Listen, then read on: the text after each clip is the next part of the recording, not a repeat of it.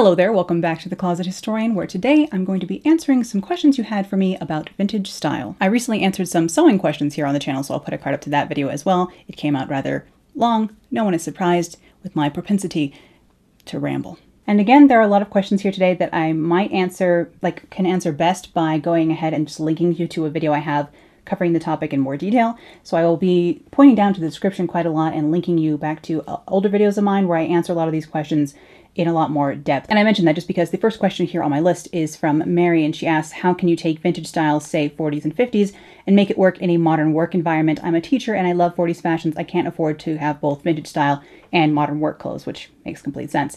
But I actually do have an entire video all about wearing vintage to work and different sort of options and my kind of suggestions and opinions on that. But I think you can definitely, especially as a teacher, it depends on what kind of teacher you are. Obviously if you're a preschool teacher, your clothing has different demands than a college professor or a high school teacher even.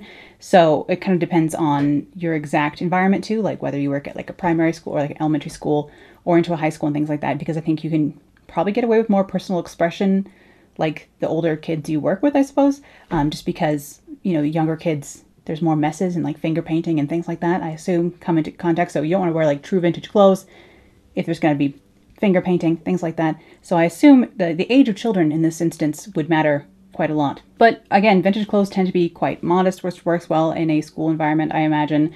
And I mean, you could always do cardigans, sweaters, skirts, nice dresses. I don't see any conflict between these two things of being a school teacher and wearing vintage. I think they work quite well together. And if any of you are teachers who happen to wear vintage, leave your recommendations in the comments as well. Now the next question is in all caps, and so I realize I must take it seriously, and it's right placement of brooch. And I do find this quite easy to answer because I don't think there is a correct or right placement for your brooch. You can wear them on either side, in the center, up near the shoulder if you want to, down lower. Sometimes I wear multiple ones, so I kind of scatter them around. You can wear them pinned to your hat, pinned onto a scarf, pinned onto a sash, pinned into a turban, pinned on a ribbon around your wrist, pinned to your waistline.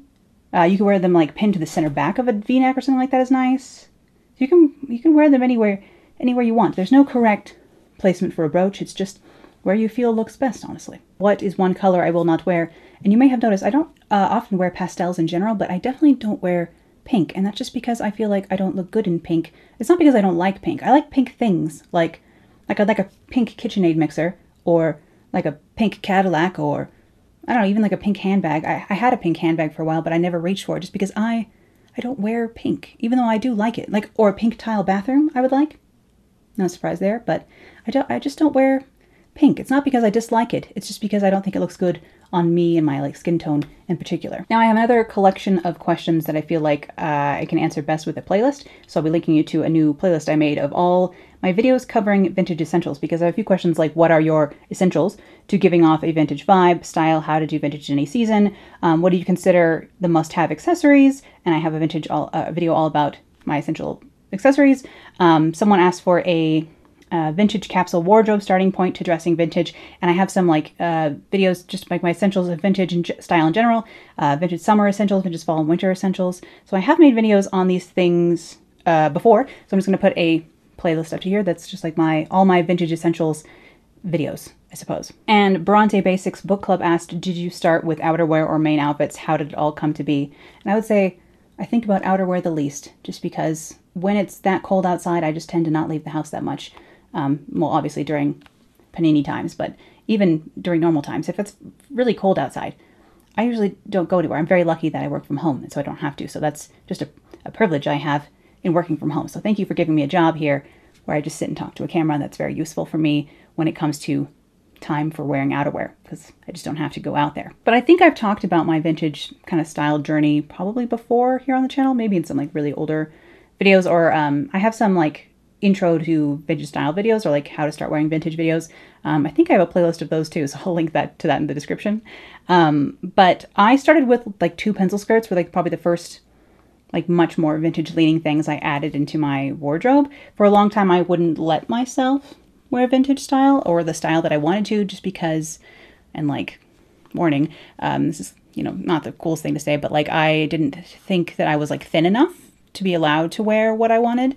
I kind of told myself, you can dress how you want. once you get down to like a certain weight or something like that. So I had a very toxic relationship with my self-image for a long time in my early 20s. And so then when I finally like got over that, I suppose, and I started wearing what I wanted to, I added a black pencil skirt and a navy blue pencil skirt to my wardrobe. I actually made them. And I just started wearing those with like t-shirts. I think a t-shirt and a pencil skirt is a great outfit for when you're transitioning your vintage wardrobe.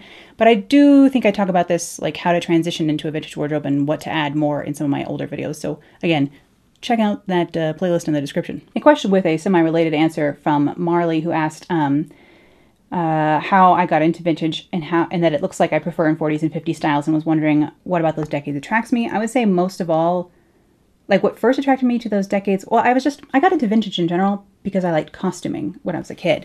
I liked historic costuming. And then I started getting into like high fashion when I was in high school and like reading Vogue and like looking at what high fashion was doing because it was very opulent at the time. Before the crash in 2008, high fashion was in a very like over the top kind of place, and like fashion shows were very over the top. So it seemed like very fantastical and fun. And so I started getting interested in high fashion then. And a lot of 1940s and 50s styles were on the runway at that time. In like 2006 through 2009, I would say there was a lot of 40s and 50s inspiration in runway fashion, especially because like Mad Men was on TV. So the 50s were kind of having a moment. And then when high fashion moved on, I just didn't. So I stayed with vintage fashion and like got really interested in that. But then for a long time, I wouldn't let myself wear it, like I said. And then so it was only after like I was getting through kind of my body image issues that I had that I let myself start wearing vintage or like vintage style. I don't wear a lot of vintage clothes. I make reproductions, as you know. But what about 1940s and 50s in particular attracts me? I think part of it is that the like ideal silhouette of the time is more similar to like what my actual body shape is. You know, the ideal body shape goes through waves. So my body does like naturally lend itself to like, I'm actually naturally kind of an hourglass. So which is something I detested about myself for a long time, but it works very well for 1940s and 50s fashions. So like, it's kind of a combination of like, I liked most vintage, but I didn't feel like I looked, you know, my best in 20s or 30s fashion, for example. But I did look, I felt good in 1940s, 50s fashions, and I am drawn to them for, I don't know, an unknown reason as well. Like I like them best of all out of any decade, and they happen to also fit my shape quite well, or like my shape fits the ideal shape of that time quite well. So it's just like a kind of perfect marrying, and I'm kind of like just lucky in that sense, I suppose. And my favorite like period of fashion in general is like 45 through 55, I would say. Like late 1950s things get to be sometimes too like boxy or like almost like perfect and like housewifey for me. And then early 40s things sometimes are like the skirts are shorter and things are again kind of boxier and almost like frillier too. Like the frillier aspects, like lots of ruffles and lace and things like that, are not really something I'm into. So I'm much more into like especially the suiting again from 45 through 55 and like the more sleek kind of designs, I suppose. I'm not really into ruffles personally. Some people like them, just not my jam. Lauren asks, what are your feelings on wearing versus preserving true vintage? If something is already falling apart, if like veiling on a hat is already like crumbling or something, I don't tend to buy those kinds of things just because I'd rather not be the one that they, like it's like, you know, like one of those games where you pass something around and someone's going to be the one who's holding it while it buzzes or something like that. I feel like I don't want to be the person who has the vintage item when it crumbles. Like I'd rather have things that are still have enough life left that I can pass them on before they die in some ways, because I like being able to use things without worrying about them crumbling on me. I know a lot of vintage wearers and collectors talk about having a constant mending pile where like this thread or the seam will split or something like that, and you're always having to fix things because the clothing, like the thread is weak and will fall apart on you and things like that. And I don't really experience that kind of thing just because the only vintage clothes that I have are suiting, which are like usually more top of the line kind of things from the time, especially because I like to buy things that are not falling apart, I guess. I just have a certain standard of the things I buy, and like that's just a privilege to be able to buy things that are in good condition because they do cost more.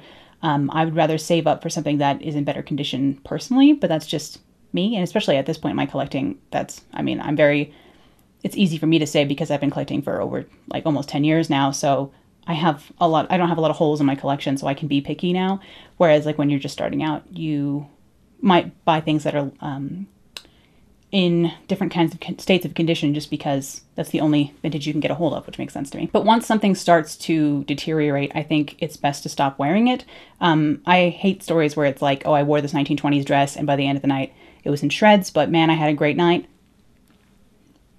No, I don't like that kind of thing, obviously. Or like when people buy vintage and like destroy it for a Halloween costume and put like fake blood all over it or whatever, or to be like a haunted bride or something like that and like wear old wedding gowns and stuff like that. I mean, obviously, as someone who loves vintage clothing and has worked in museums before, I would much rather those things be preserved or like put into a museum of some kind. Vintage is like a finite resource. There's not going to be any more. So I don't like to see it destroyed, of course. I would, if something is falling apart, I usually don't bring it into my collection and I wouldn't wear it, I guess, is the answer to this question. Someone has asked, is the new Schiaparelli as good as the OG? And the answer is, no, it's not. I mean, there's some nice pieces. And, like, they bring in different designers, like, every few seasons, if not every season. But OG Schiaparelli is real good. And they have hats, whereas nowadays they don't tend to make hats. So I'm always going to go with OG Schiaparelli. We have someone who has not made their question in all caps, but it does end with a exclamation point, and that is shoes that aren't heels. And there are just so many. There are so many. First of all, like, regular ballet flats are perfectly, like, 40s and 50s appropriate. No problem. Penny loafers. Most kinds of loafers, actually. And, like, lace-up Oxford flat shoes. You got your saddle shoes. Like, even, like, early, like, white Keds are perfectly vintage appropriate for casual settings. But, like, a lot of sandals, actually, also. And, like, flat and small, like, wedge shoes, too, that aren't perfectly flat, but, like, aren't, like, a total heel either. Espadrille sandals, perfectly vintage. I mean, there's a lot of flat shoes that are in all my like vintage catalogs and stuff like that. So I'll link in the description to a couple of pages on my Pinterest from Montgomery Ward's catalogs from the 40s and 50s that show like all these flat shoes. So I get a lot of questions about like, what if I don't wear heels? And it's like, from my point of view, you really don't have to. I just do because I don't mind pain, you know? And then we have another one where it's like several questions are similar, all asking about undergarments and like vintage shapewear, what type of undergarments we need to create the shape seen in the 40s and 50s, what's a good cone bullet bra.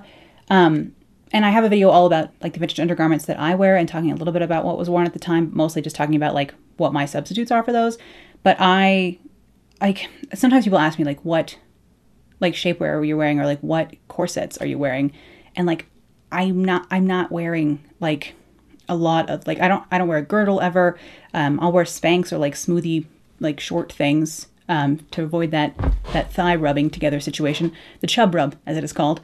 But I don't wear like lots of boning or anything like that to achieve the silhouette that I have. Again, I'm just super, super lucky that I'm actually quite hourglass shaped. I'm just like a large-ish hourglass, compared to by modern standards, I suppose. And by vintage standards, I'm definitely like a size large. But I don't do a lot of shapewear. I guess I don't wear a lot of shapewear. I just wear the Bali flower bra, which I've mentioned before, and I've talked about in that video. And then like Spanx, usually that's all I do. I haven't done a lot of research into vintage lingerie just because I haven't felt the need to for myself. It's something I find less interesting, just because it's all hidden anyway to me. It all gets covered up. It's important to create the correct silhouette for any time period that you want to wear, but I'm not a purist. I'm not super into accuracy anyhow, so I don't really think too hard about vintage style undergarments, but I do have a video about it, so if you want to check that out, you can hear more of my opinions on the subject. I have a question about how to mix goth with vintage but with class, and I think this is a very easy combination. First of all, you can just wear vintage styles and silhouettes in mostly black and use like a spider or spiderweb brooch, which I'm a huge fan of that look. But in general, I have like a Haunted Mansion sort of themed lookbook where I did lots of sort of vintage gothy looks, so I'll put a card up to that. I also have my like Slytherin lookbook here on the channel. It's kind of full of like vintage gothic-ish looks. But I think this is very easily done. I mean, you just kind of pick a more gothic color palette and like stick to that, and then go for like whatever decade of vintage silhouette and styles that you prefer. You could do like 1930s goth very easily, especially with like 1920s and 30s. There was a lot of like dark, like silent screen star kind of makeup going on, so you could definitely look into that kind of thing. But there's a lot of ways to incorporate goth and vintage style together, I think. I'm a big fan of like a black sweater with a black pencil skirt. You know, I love wearing all black, so I think it's very easy to combine these things actually. So I've done a few outfits in this vein before myself. I feel like I get the opposite of this question a lot about how to stay warm in the winter, which I'm just not that equipped to answer just because I live in a place that snows and gets cold but doesn't get freezing cold. So I feel like I never know how to answer the, like, what do I do if it's like sub-zero? I'm like, I don't know. I don't go outside if it's like that. But this person asked how to stay cool wearing vintage in the summer. And I think wearing a lightweight cotton dress in the summertime is about, you know, the least amount of clothes you can wear. If you're just wearing like a light cotton dress, it's pretty breathable and you can throw that in the wash later if you sweat in it. I think it's very easy to wear vintage style in the summer. I guess if you're wearing true vintage, as it's called, which drives me nuts, but a topic for another time, you might not want to like damage it by like sweating in it a lot or washing it all the time like that. So I think that's where repro can really come in handy again, because you can just throw it in the wash like that, which is nice any season, especially in the summer though. But also, like, they have vintage style, they had shorts in the 40s and 50s, so you can wear shorts. Also, like beach pajamas or like big floaty pants that are kind of like casual are nice in the summertime, I think. And like halter tops and like crop tops even were totally vintage appropriate. So you just got to look at vintage summer style, I suppose. Like images from the time, I guess, because it'll give you inspiration for summery outfits. But I don't think there's any trouble wearing vintage in the summer. I would say it's much harder layering and wintering up. A lot of times in vintage catalogs and things like that for winter, I see a lot of, like, people will still wear like maybe a wool dress, but like even a rayon dress underneath a like fur coat, and then their legs will still be bare. They're wearing stockings, but that's it. Other than that, they're like from the knee to the ankle is just bare to the elements. But that's just because like when we're talking about like high style of the 1940s and 50s, like a wealthier woman especially, for example, would not be out in the cold like that. It's not like she's going to work or, you know, lumberjilling. So when it comes to like being outside all the time, people who had to be outside all the time, they would wear hardy denim trousers and like overalls or like coveralls and layers of wool and lawn johns and all that kind of stuff. But when it comes to like high fashion, there's not a lot of good stuff for extreme weather because, you know, like ladies with their like gloves on and hats and things like that, they just weren't out in extreme weather very often. It was a different time, you know? What vintage styles do you really dislike? And I mean, just like, I prefer some decades over other decades, I suppose. Like, I don't really like 1970s fashion, I guess. I'm not super interested in that. Like, I would say that's my least favorite decade, I guess, of like the 20th century. But there are some 70s styles that I like also. So it's like, I can't like paint everything with one brush. And then, but like in general, like vintage styles that I really dislike from the eras that I do like from the 40s and 50s, things I dislike. I don't like the boxy suits from the late 50s into the 60s. I don't think they do favors for anybody, and I just don't really understand them. And then I also just don't really, like I said, I don't really like ruffles and frills upon frills upon frills. I really don't like, I guess personally, I'm not really into girlish kind of fashions. I like sophisticated woman fashion, and that I mean, like, you know, someone who looks, I guess, like they're over 25. Like I it's interesting because fashion before the late 1950s, you know, there was like a kind of more of a distinction between juniors fashion and then like women's fashion, and women's fashion and being like a mature woman was still like valued more than it is now. Whereas now it's like all about, it has become all about like youth culture and like looking very young, and like kind of like looking maybe like 19 forever. Whereas back then there was like a certain like value and like, I guess certain prestige to like dressing like a woman, instead of a girl, like, and not wearing your hair in pigtails, but like wearing your hair shorter and curled and set. And like a lot of this goes along with gender roles as well, but it's just a completely different, it gets hard to even explain without having to done a dissertation on it, this difference in like how we viewed like the ideal look for women or like female presenting people almost, because now it's a much more youthful ideal, whereas then it was much more of like a like 20s into the 30s as an ideal. And I prefer more sophisticated or like sleek fashions as opposed to girlish or like frilly or like eyelet and I don't know, things that seem younger to me. I don't really like younger-ish fashions or like things that make you look like a doll, kind of. A question related to some of the stuff I was talking about earlier, perhaps, is have you ever had a style or like identity crisis with vintage, or I assume they're asking like if I've ever like wanted to stop wearing vintage or like hesitated or like wanted to switch up my wardrobe entirely or something like that. And no, ever since I started wearing vintage like inspired clothes or like sewing vintage inspired things and wearing vintage inspired style in general, I've always only wanted more of it or gotten more ridiculous. I think when I first started wearing vintage, I was like still a little bit afraid of like gloves and like wearing hats. Took me a while to like get interested, but I've only ever gotten like more off the deep end with these things. Like now I don't just like brooches, I like giant brooches, and like I don't just like hats, I like quite wild feathery hats. And I have collected gloves in every color now. So I think if anything, I've only just gone deeper off the end into vintage. I've had someone ask me before, like, do you ever think you'll stop wearing vintage? Or like, what do you think you'll be wearing in 20 years? And I'm like, I have no idea, but like, I don't see myself stopping wearing vintage inspired style. The things that I make for my wardrobe now, I intend to, like, there's some things that I've been in my wardrobe for almost 10 years now since I started wearing vintage style. And I intend to keep them for another 10, 20 years. I try and make things nicely so that I can keep them in my wardrobe for a really long time. And I tend to keep wearing them. And I don't intend to have children. So hopefully my body won't change shape that much. How to do something cohesive if you like several styles. I think this is interesting because I also like several styles. For example, like I like pink, but I don't wear it because I just don't feel like it looks good on me. Like I would buy something pink and then it would sit in my wardrobe and I don't actually reach for it. So like just because you like different styles doesn't mean they are all good for you to wear. And I don't mean that like in like an objectively people will look at you and they don't think you look good in it. I mean like you're not going to reach for it in your closet. So it's important between like you can like a lot of different styles, but that doesn't mean that those are the styles for you in your wardrobe, I suppose. Like notice what you choose to wear most and see like the theme, like the biggest theme from that almost. And if you do wear like something completely different every day, then I don't see why you have to be cohesive, honestly. Like I guess there's too many aspects to this question. One is like, just because you like lots of different styles doesn't mean you wear them. Like I like a lot of Edwardian stuff, but I don't dress in a history bound-ish kind of way or like wear a lot of Edwardian influenced stuff at all.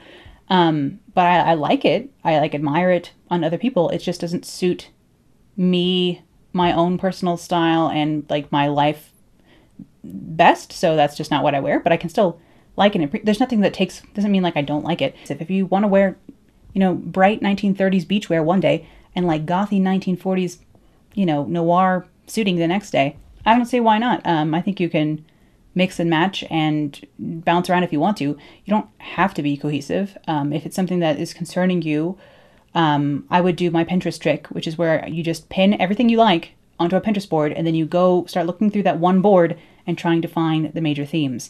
As I always say, I did this for my friend when she was trying to design her living room. I pinned tons of different living rooms of all different styles and she chose her favorites and put them onto one board. And then we noticed like in nearly all pictures, there was like the same coffee table. So we're like, well, babe, clearly you want this coffee table. Same kind of thing with style. Like pin a lot of stuff that you like from all different boards and all over the place into one board and then scroll through and see the commonalities. Like, oh, it's a lot of brown. Okay, so like that's going to be your color palette. That's another thing too, is like even if you're mixing lots of different styles, if you have like a defined color palette, that can be a good way to make things look cohesive.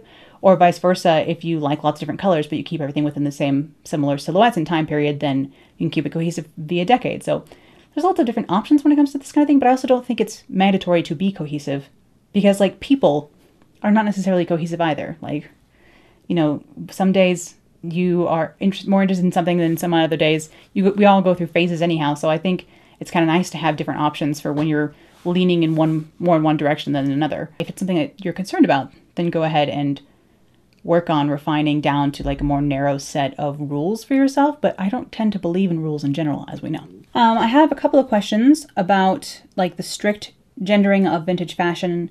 I find it uncomfortable as an NB. Are there any tips on blurring the boundaries? Or someone asked what vintage style options are there if you don't wear skirts, for example? And then someone else asked, how would you go about styling something in a vintage but androgynous way?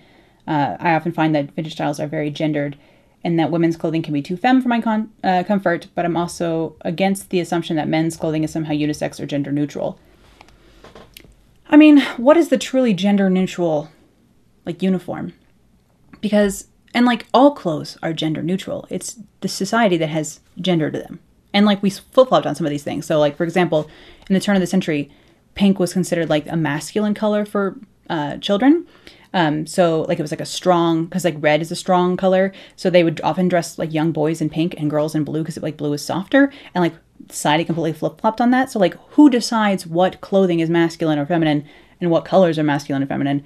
It's just completely like up in the air and doesn't mean anything anyway. Like we're all just like, it's just whatever society thinks at the current time happens to be more or less feminine or masculine, which hopefully we're making progress in all these areas. But like, it's not a skirt's fault that like, because men aren't really allowed to wear skirts in like Western fashion, that therefore they are considered extremely feminine. Like a skirt, it's just a piece of fabric that covers both legs, you know? It's not, it doesn't have a gender. And the same way that pants, like, I don't like the idea that pants are considered masculine. Like at this point, women have been wearing trousers for a long time, you know?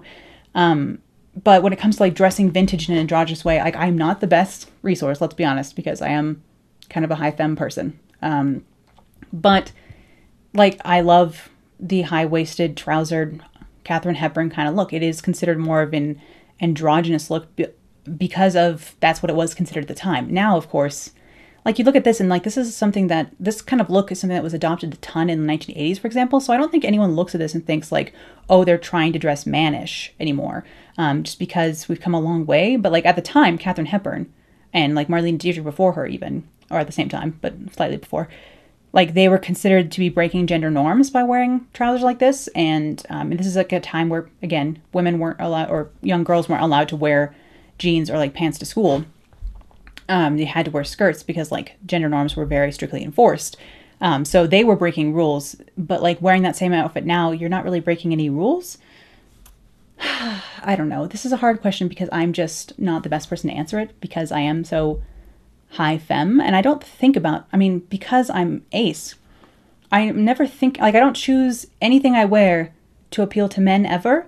I only choose things to wear to appeal to myself. And I guess that's the advice, is like choose things to wear that appeal to you, and how other people perceive you is of more concern to people with these kind of concerns, I guess, than it is to me. So I have a privilege in identifying with my assigned gender. So none of these things ever make me feel uncomfy, or like being perceived. I never am perceived incorrectly, I suppose. So I don't know what that's like, and I can't really understand. So it's hard for me to answer this question fully just because I wish I could do a better job of doing so. I don't have all of the context knowing what that's like to be perceived incorrectly. But I could see how that would be frustrating. I just can't fully, I can't empathize all the way. I would like to help if I could, but I just don't know that I'm the best person to do so. I quite like masculine women's wear from the 1940s and 50s. Like, I like the lumberjill aesthetic. I would say just because that the, like, high-waist trousers and, like, more mannish looks of the 1940s and 50s were considered, like, slightly taboo and, like, were considered boyish at that time doesn't mean that they necessarily need to be now. But yeah, if you don't like wearing skirts or find a lot of vintage fashion too high femme, definitely look into, like, even earlier 1940s fashion has a lot, or wartime fashion has a lot of trousers, has a lot of like jumpsuits or siren suits, even overalls, jeans, like canvas trousers, wool trousers, and like suiting with pants also. There's a lot of bifurcated options. You don't have to wear skirts or dresses to dress in a vintage way. And as far as vintage menswear in particular inspiration, I always recommend looking to Dandy Wellington because he just has an eye for style that's above and beyond. Like the way he pairs colors and textures is so striking, and he does such a good job of that. And also he does a lot of educational kind of content on talking about how to wear menswear and pair menswear and collect vintage menswear and stuff like that. I think I just am not well versed enough in this topic, in the topic of like androgyny in general, just because it's not something I have interacted or interfaced with a ton myself. I also had some other questions about how does one wear vintage style without ending up looking very formal by today's standards, or how would you style something more casual dressed down for vintage? What is the t-shirt and comfy sweats of vintage style? And then how to dress vintage if you're lazy AF. And I feel like that is a similarly related question. And no matter what, if you wear nice clothes now, whether it's a dress or it's like nice trousers and a blouse, if you wear nice clothes, you're gonna look more formal than everybody else. It's just because the bar is so low on formality of clothing right now that if you wear a modern dress, it's still, people think you're dressed up. Like if you were to go to like H&M and buy a dress and wear that, people will be like, oh, do you have a date tonight? Do you have a party tonight? Are you going to an audition? Like people think like any amount of formality must mean that something's happening because you're not wearing leggings. And like, it's nice that there's the freedom to dress lazy AF and be super casual and wear sweatpants if you want to, especially during the panini when it's like, the world's ending. Like, just let me wear sweatpants. But like, there is no remedy for people, again, perceiving you as being dressed more formally. And like, I think this is more of a confidence issue. Like, you're going to be dressed more formally than most people because most people don't wear non-stretch fabric. So like, if you're wearing like a woven fabric, anything, shirt, pants, dress of any kind that like has a zipper even, like it's just more formal than what 90% of people wear today. And there will be eventually comments about it. Like I've gotten comments before, you know, like definitely like, oh, you're going somewhere special, blah, blah, blah. And it's just like, nah, I'm just at Target, you know, just needed some soda or something, just salad. So I don't think there is a way to wear vintage without ending up looking formal, to answer this question. I'm not sure there is a way. Like even like in vintage times, if you wore the clothing available in 1940 in a like sloppy kind of way, it would be very like frowned upon. So like, but like you can kind of get away with wearing 1940s things in a more loungy kind of way now. And you would still look more formal than other people. So I feel like there's no answer to this question other than becoming comfortable with the fact that you're going to be the best dressed person there. If you're bothered by any attention at all, it is going to be an issue with, like, I guess I just don't think about, other people don't matter much to me. Like, on the grand scheme, like, I'm kind of, I'm a fan of humans, but, like, I don't think about the people around me's opinions of me much, I guess. So, like, I'm just doing my thing, and if they happen to like or not like how I'm dressed, it doesn't really affect me, you know? But again, looking at vintage resources, and especially old candid photos, or even old family photos within your own family, or just on Pinterest, you can see more like dressed down looks, or even in like the catalogs that I post here, you can see what they call like casuals or like play suits or house dresses. These are all what the vintage time period considered to be more casual wear. So there are casual 1950s clothes by 1950 standards, by 40 standards there are more casual clothes, but to us they still look quite formal. But like, how to dress vintage if you're lazy AF? I mean, you have to put something on your body if you're going to leave the house. Again, this is not necessarily my area of expertise. When I'm home, you all see me here, when I'm in the sewing room, I'm usually wearing an oversized Star Wars t-shirt and like flannel pajama bottoms, because when I'm home and lounging around, I dress the most comfortably for getting all the things I need to get done. I don't dress glamorously 100% of the time, and I don't think that that makes me like not a true vintage lover because I don't wear like vintage around the house, or like if I need to, like if we're like making in the middle of dinner and I realize we don't have unsalted butter, I'm not going to get fully vintagified and like put on a petticoat and a dress to go to the store and get unsalted butter to finish dinner. Like I'll run out in like jeans and a t-shirt real fast. I don't mind. I hate the idea that like if you have any modern clothes, you aren't a real vintage lover. If you wear sweatpants and a t-shirt to go like pick up a prescription, that you're not a real vintage lover. Kill that idea with fire, please, you know? But the thing about getting dressed when you're lazy is just having the things nearby, so that, like that's the thing you grab. So like if you have high-waisted trousers, if you have like a skirt sitting there instead of sweatpants, so it's like access, you know? Like if you're just grabbing the next outfit next to you before you like crawl out the door, just make sure that you have those things. A lot of times too is like planning an outfit the night before, which is what I used to do. I mean, so like in high school I wore crazy fashion, and then afterwards I wore vintage, but in the middle I had this period where I had this problem with self-esteem. But like in high school, I would always wear like kind of wild outfits, and I would plan them the night before. So I would have everything just hanging there. So like when I got up at dark 30 to go to high school, because I had to wake up at like 5:50 a.m. or something to go to high school, I would have all my outfits just there. So I didn't like, you know, have to pick anything out when I wasn't even awake yet. Back then when I didn't drink coffee, those were the days. So like having everything ready, or like having go-to outfits that you like know, match and coordinate, so you don't have to think about it, I guess, is also useful when it comes to getting dressed when you're feeling lazy. And then lastly for today, just because my voice hurts a little bit now, so I must have rambled on quite enough for me to have to edit through, unfortunately for me, is if I had to choose one item from my wardrobe that represents me, which and why, And I would have to say probably a black 1940 suit. I have one or two now, and I would probably choose that just because I love suiting most of all, and I love wearing black most of all, and I feel like it's a good backdrop for anything. You can like pair it with all kinds of different accessories, but that is unfortunate because it seems silly to pick something that isn't something I made, and like suiting is the one thing in my wardrobe that I don't sew myself, so it's kind of an odd choice because most of my wardrobe is made by me, but if I had to choose one item and I chose something that wasn't made by me, it would be misrepresenting myself a little bit, but that's what I feel most powerful in, I suppose, is 1940s suiting for sure. But yes, that was a few of your questions. I'm sorry I can't answer all of them, but as I learned from the sewing video, if I try to answer a bunch of them, the video will go very long, which some people don't mind and some people do, and the robot on YouTube definitely does. But thank you for submitting your questions. I hope I got to a few of them today, or that my other videos that I've linked in playlists and in the description and stuff like that will be useful to those of you who wanted me to go on like in more detail about a certain topic or question. So hopefully I will have answered your question further in the past. Past me may have done more work on your question than present me can do now. And thank you as always for watching today. I'll be back here with more pattern drafting and sewing and vintage fashion real soon. Bye.